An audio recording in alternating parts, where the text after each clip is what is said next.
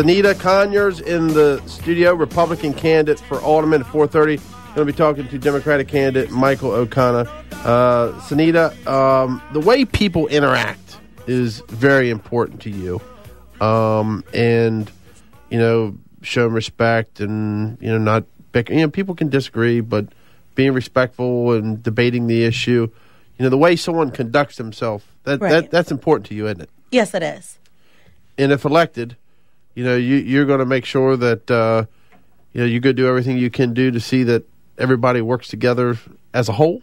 Yes. A person had asked me if I could, what would be the first thing I would do if elected in office. And I said the first thing that I would do would be have a meeting with the Board of Aldermen and the mayor, and let's find out what ways do we communicate and what works best for us. Because if I know Blaine likes to, you know, me to come into your office and just face to face, that's how I'm going to communicate versus sending you an email and hiding behind the desk. So I think if we know how people communicate, we'll get a mutual respect for each other despite whatever political parties, because our city issues cross party lines. It has nothing to do with, you know, any of our Republican or Democratic ideologies.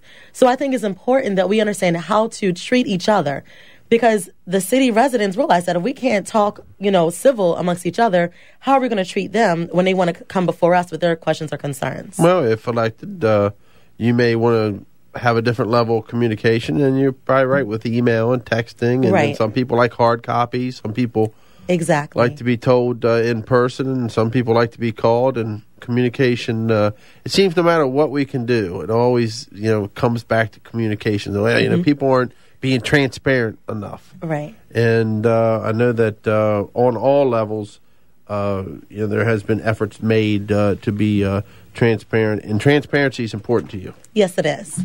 And if elected, you're going to make it clear to those that you represent exactly what's going on in their government. Yes. And then my thing is also to empower people to be involved in their government, because you can't just go and vote and then sit back and expect us to read your mind. We're going to need you to either attend meetings, email, call, stop by. So the citizens have to do their part as well to almost like lobby their elected officials and show up and say, I have a concern, I need to meet with you, and I need you to hear me out.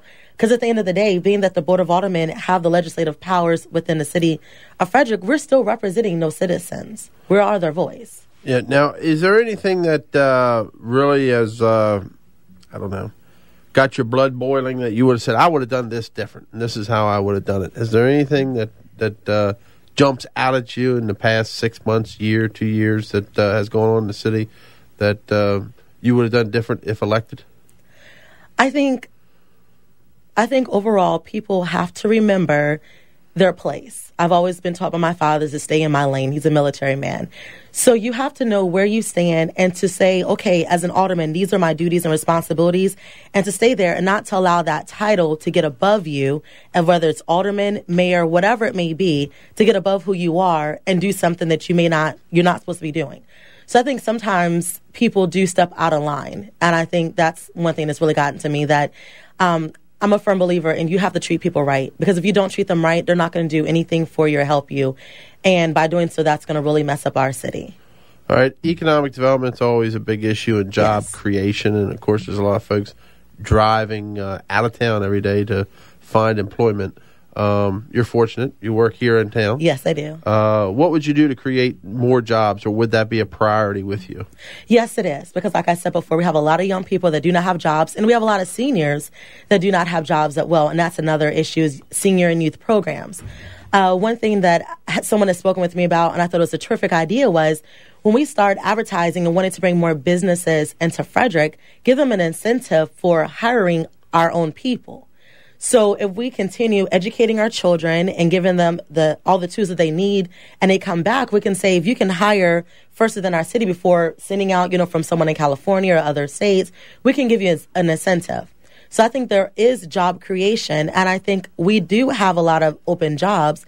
It's a matter of disseminating that information to all the community so people know what's available. All right. Sennitta, if someone's listening, give us your last pitch of why they should vote for you in the Republican primary. All right. I am 26. I'm young. but I also know what it's like and the importance of collaboration and building the bridge. And I see that Frederick is growing, and I ask that you all take the time to get to know who Sennitta is.